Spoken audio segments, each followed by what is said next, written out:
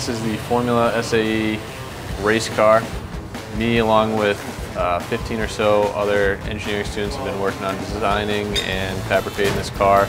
This is our second year. We plan to bring this car to the competition. We're very excited about it.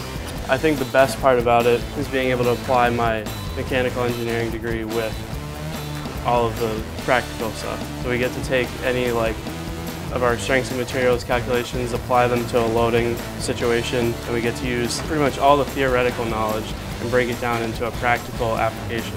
As a mechanical engineer where I don't get as much hands-on work, it's really just an incredible amount of fun. You know, we get to really engage. We work a year on this car before we even see anything happen. It's amazing the transformation that goes from computer lamp to real life when you can actually hop in the car. It's amazing to see that, and the little differences here and there, and working those out. That's all part of the process, and it's really amazing to see that.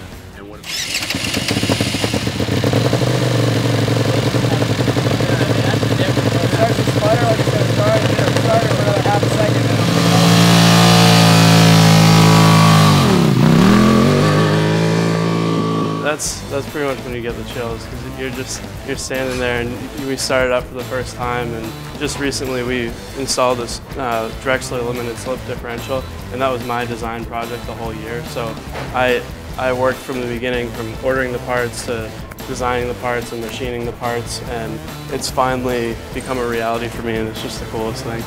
We've been taking this out every day for the last week, driving it.